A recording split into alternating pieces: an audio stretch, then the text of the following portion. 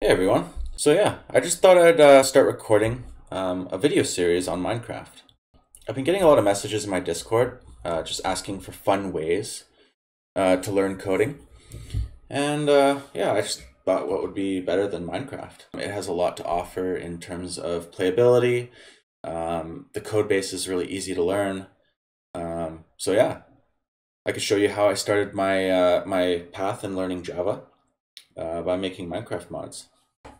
So here we go. First off, there's two APIs. There's Fabric, which is this here. You go to fabricmc.net. And then the second is Forge, which is this here. I'm going to just go ahead and use Fabric. So first off, I just like to install it. So what I do here, and sometimes there's different versions, but I just use the regular one. I install it here, and then I find it here, and then I open it. And then it will come up with this page here, and it'll just be a Fabric installer. And you can pick your version, the loader version, and where to install it, but I just pick all the default stuff, and I click on install. And then it will say successfully installed. Once it's finished, you just press OK and close that. And then you can just go ahead and open your default Minecraft location here. And then you'll see a Fabric loader and the version name of the one that you just installed here in your list at the top default. And then you can just click play.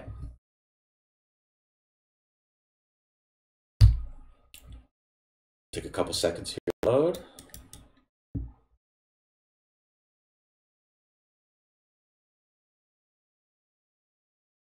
There we go.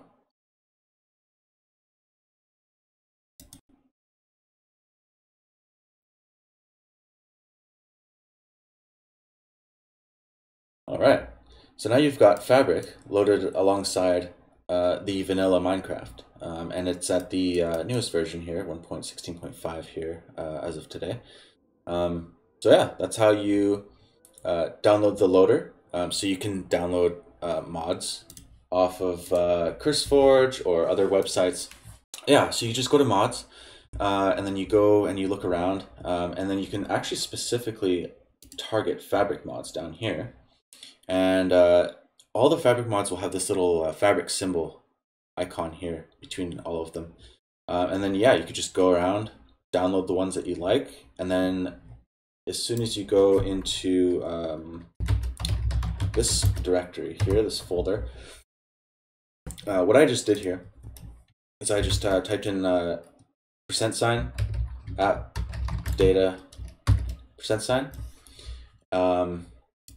and then you click enter, and it will take you into your app data roaming folder. And this is the default Minecraft location. Everything gets put into here. Unless you use something like the Twitch launcher or Multi-MC, they're just different downloaders. Like there's different installation options, like the regular Minecraft launcher, which is the one I'm showing you here. Yeah, there's Multi-MC, there's the AT launcher, and you know, all these other ones, Technic, Twitch, which is now the Curse launcher. But anyways, yeah, so if you go ahead and download a mod that you like, you can just move that into this directory here, .minecraft, go to mods, and then you can see that I've downloaded some already, and you can just drag and drop the jar files right into here, and then bam, there you go.